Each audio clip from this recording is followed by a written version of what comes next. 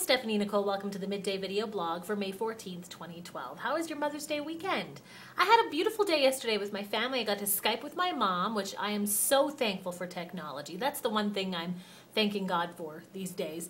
Also because my Mother's Day card from my 16-month-old was in the form of a video. Her dad made a video of him catching her making me a card. Which, at 16 months old, she wasn't actually doing it by herself. He was very involved in the card.